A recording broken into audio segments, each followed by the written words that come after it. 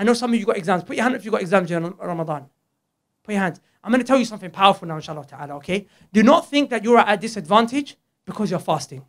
Rather, the fasting is going to give you more strength in the month of Ramadan. And I'll tell you why. You see, Fatima radiallahu ta'ala anha, one day she came to the Prophet sallallahu alayhi wasallam because her hands were becoming very weak and destroyed because of all the hard work that she was doing with her hands. She came to the Prophet sallallahu alayhi wasallam and she asked for some help. She said, can I have some help?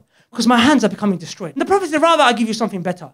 He said, before you go to sleep, say Subhanallah 33 times, say Alhamdulillah 33 times, and say Allahu Akbar 33 times. He said, say this before you go to sleep. Subhanallah, Alhamdulillah, Allahu Akbar. Before you go to sleep. Did Fatima radiallahu anha ask for a physical solution to her physical problem? Her hands were becoming destroyed and weak. But what the Prophet gave her from the outside, does it seem like he gave her a physical solution? No. From the outside, it seems like he just told her basically, just be patient and just worship Allah, right? But then the ulama says something powerful. It can never be that you came to the Messenger of Allah sallallahu alayhi wasallam and you asked him for a solution to your problem, except that he gave you the answer to your problem. So then they said it has to be that when the Prophet told her to do this tasbih, that it would give her hands strength. Doing the tasbih and the tahmeed and the takbir, doing this actually gives you physical strength. And I give you more evidence. In the Quran, when Allah was talking about the people of Ad, to whom Hud alayhi salam was sent, Allah said, do istighfar, say astaghfirullah. Allah, I seek forgiveness from you. Allah said, I will increase you. Allah will increase you in strength upon strength. So you will get more strength by saying astaghfirullah.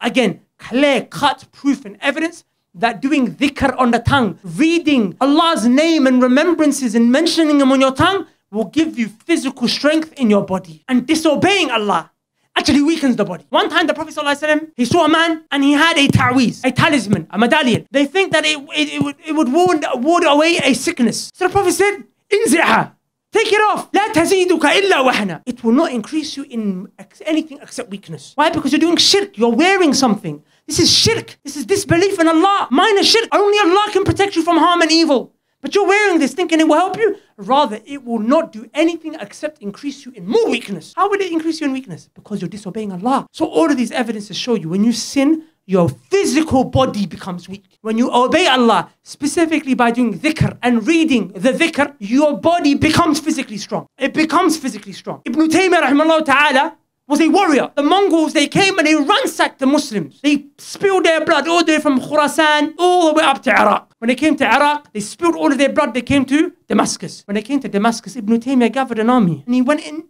and he ran havoc in the ranks of the Mongols. And he was a formidable foe on the battlefield. But he wasn't a very built man. He wasn't a bodybuilder built like a tank. What did he do? After every Fajr, he would sit in the morning and do dhikr. He would remember Allah. His student Ibn al-Qayyim would come and say, Sheikh, breakfast is ready, come eat. He would say, leave me for this. Because if I do not do this right here, my body becomes weak. He said, this is my breakfast. So brothers, sisters, if you're worried about exams, do not think that the lack of food will make you weak. Rather, increase in your dhikr. Increase in reading Quran. It will make you strong.